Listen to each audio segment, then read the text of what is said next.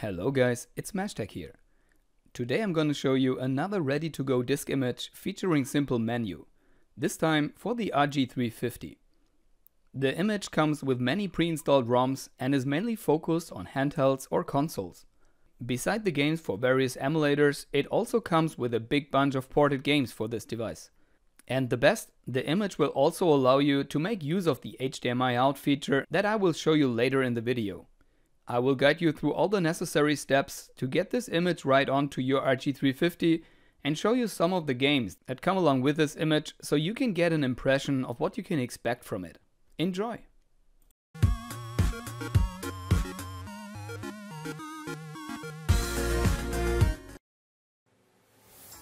Big thanks go out again to Matthew Mackin, alias Lost Youth Gamer, for this great image and his effort to make and share it with us.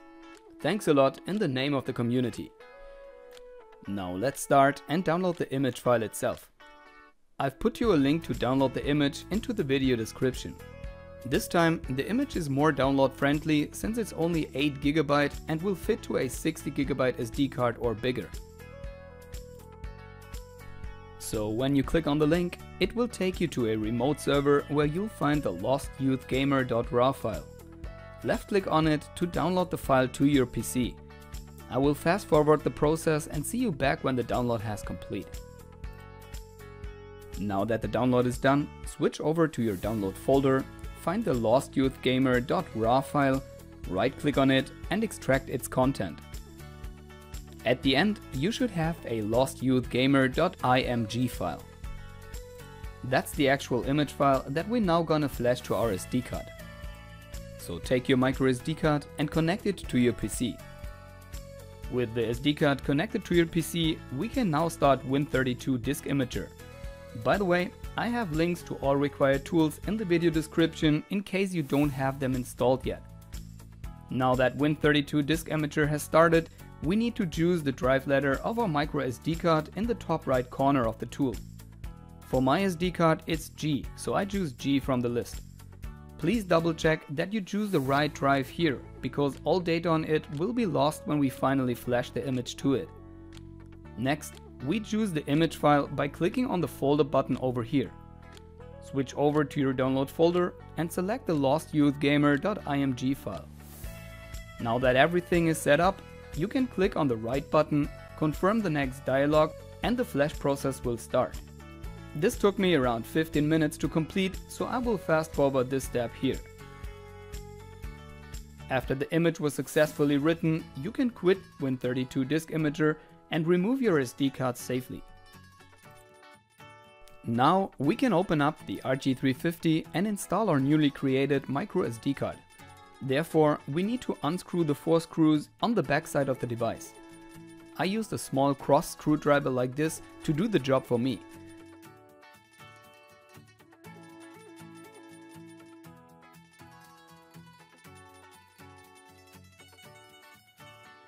Be careful when you remove the back cover, since your battery might still be attached to it. I already removed it on my device when I installed a wireless charging pad to it. If you're interested in installing the same thing to your device, check out my video in the info card up here or take a look into the video description. You'll find the microSD card slot in the top left corner of your device. Gently move the battery aside to access the slot and release the current SD card by slipping it out with your finger. Now we can take our new microSD card and push it back into the microSD card slot.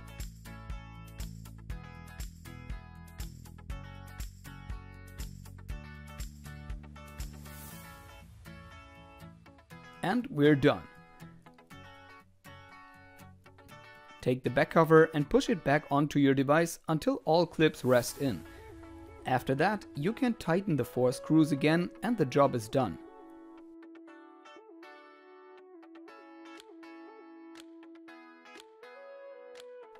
Now it's time to turn the device on and check if everything went fine.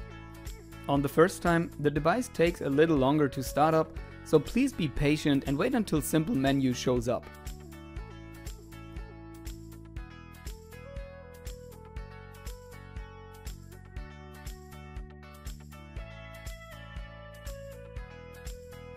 You can exit an emulator section by pressing the B button and use the D-pad to navigate through all available sections such as consoles, handhelds, home computers, apps and games, and arcades. Pressing the A button brings you right into a section where you can either choose your game from the current system using the D-pad or use the shoulder buttons left and right to navigate through the available emulators of this section. As you can see, all ROMs of the systems that come along with this image are already set up with box art for you. So it's much easier to identify your favorite game when you scroll through the list. Let's hook it onto a TV to check out the HDMI-out feature and play some games. To activate the HDMI output, you just need to press the start button and enter the settings. Scroll down to the HDMI entry and use the D-pad left-right button to set it to yes. After that, you can press the start button again and the output will be redirected to the HDMI-out port. You can now take your HDMI cable and plug it into your RG350.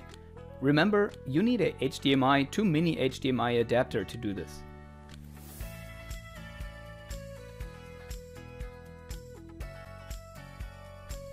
I'll do the same here on my setup to get connected to the capture card of my PC.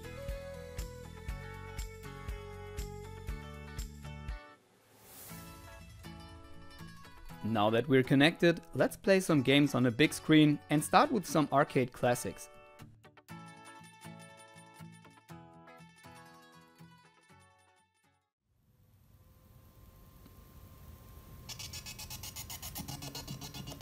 If the audio sounds distorted like here, you need to fix this in the emulator settings. So in this case, enter the sound menu and set the sound quality to 44 kHz. After this, the sound in your game should be fine.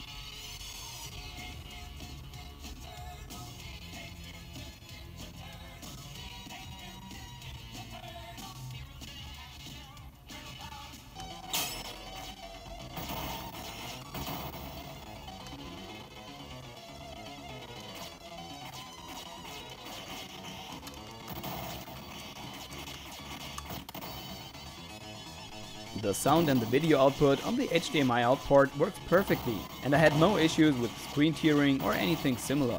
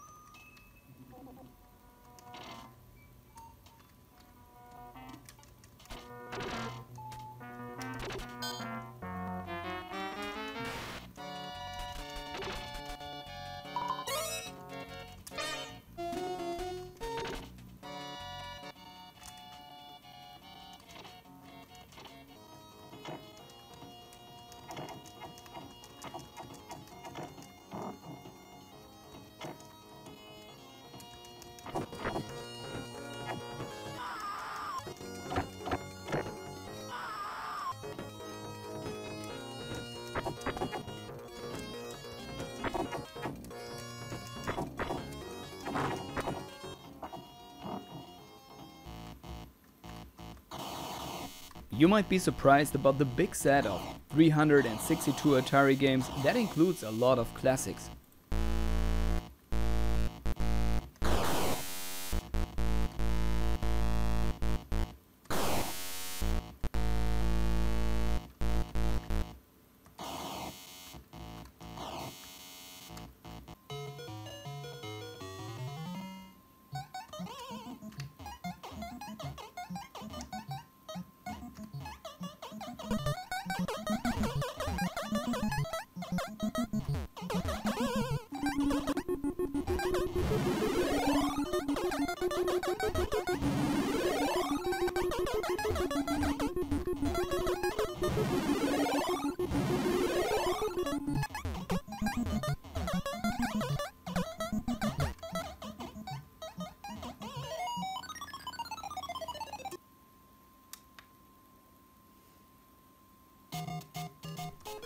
If you don't like the full screen stretched image, you can switch over to the emulator options and change the video settings to aspect ratio or original. This will add some black bars to the two sides of the screen, but lets you play your favorite games at the original size.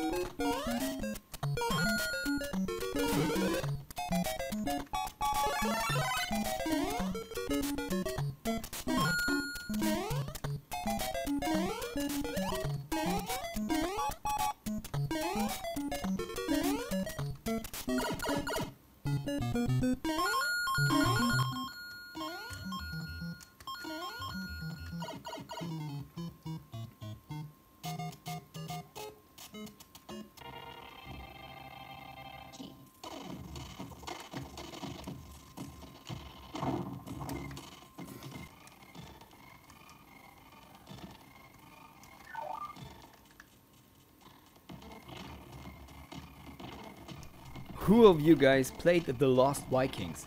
I love this little puzzle adventure game. It just feels great to have it back in my pocket.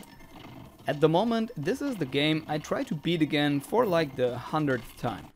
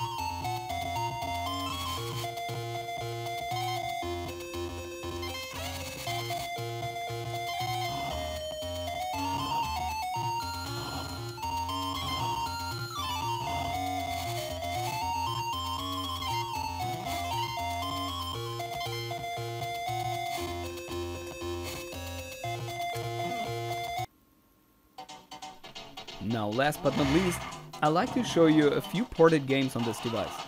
I have to say, all ported games I've tested so far were perfectly fine and are really fun to play on the RG350.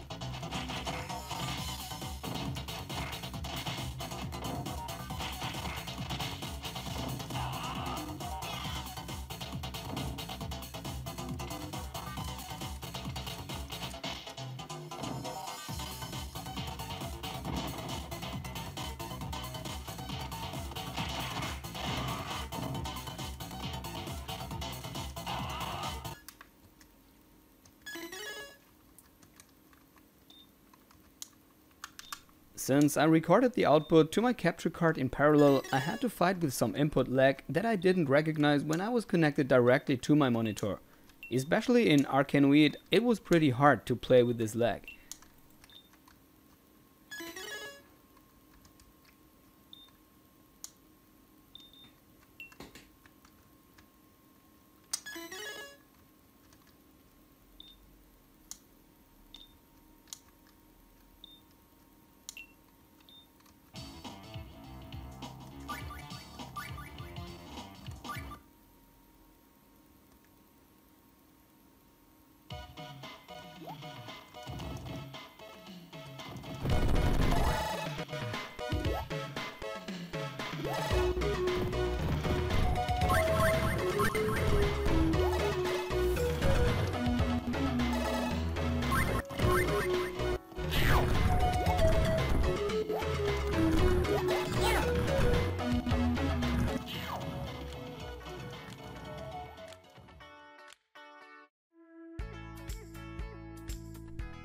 The goal of this image is mainly to be small and lightweight, so you can easily download and apply it to even a 16GB microSD card.